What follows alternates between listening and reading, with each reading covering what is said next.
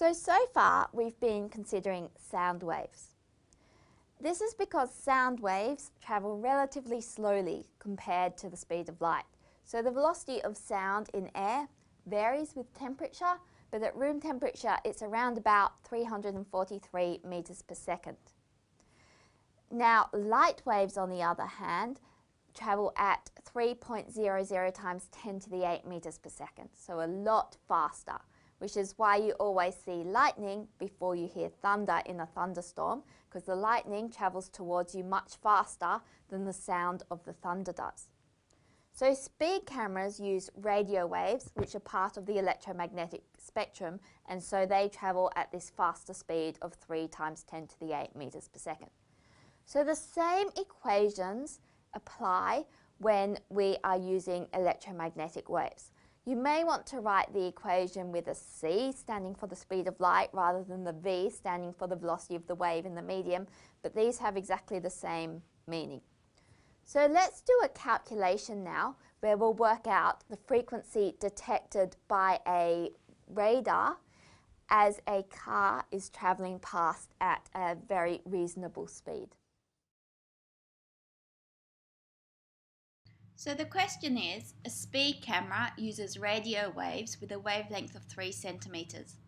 Calculate the frequency of the waves that are reflected off a car travelling at 60 kilometers per hour. Okay, so let's start by drawing a diagram. Here's our speed camera and here's our car travelling away from the speed camera.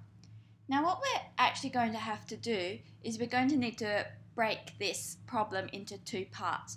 So first of all, we're going to imagine that this speed camera is the source of the waves, which it is. It's producing the radio waves and they're travelling towards this car. Now this is the observer. So we can work out that the velocity of the observer is equal to 60 kilometers per hour, which is equal to 60 times 1,000 meters per hour, and divide by 60 times 60, we'll get it into meters per second. So that's 16.67 meters per second. And so we can work out what frequency the observer in the car observes. So that frequency is given by f dash is equal to f. Now in this case, the observer is moving away from the source. So it's v minus v observer over v. The source is stationary, so there's no Vs term here. Now, what we're going to need to know is what's the frequency produced by the source. We're told that the wavelength is 3 centimeters, and so we're going to need to use V equals F lambda, and so F is equal to V over lambda. Now, these are radio waves, so they have a speed of 3.00 times 10 to the 8 meters per second. That's the speed of light, divided by 0.0300. So this is equal to 1.00 times 10 to the 10 hertz. So this is the sound which is detected at the car. But what happens is that sound is now reflected off the car, so the car is now the source, and it is detected back at the speed camera. So the reflected pulse travels back this way. And so the car is reflecting wavelengths with this frequency, f dash, and they go back to the speed camera. So we can work out the frequency detected by the speed camera. It's given by the frequency reflected by the car, so the f dash, which comes from up here. And now in this case, the source is moving, but the observer is stationary. So this is V over V. Now the source is moving away from the observer. So that's V plus Vs.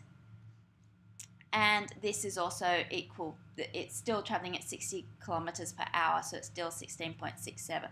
So let's put these two together now. We've got f double dash, the frequency detected at the speed camera is f dash, which is f times v minus vo over v times v over v plus vs. We simply put this expression here in instead of the f dash here. Now you can see these v's will cancel each other out, and these VOs are both equal to 16.67. So finally, this is equal to 1.00 times 10 to the 10, And now v, that's 3 times 10 to the 8 minus 16.67. This is tiny compared to that. Over 3 times 10 to the 8 plus 16.67. So this is approximately equal to 1.00 times 10 to the 10 hertz.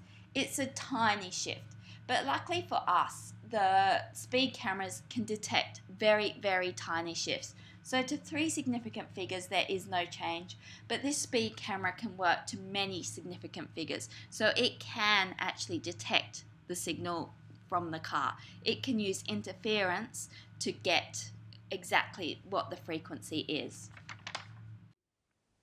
So now you've seen how a speed camera works.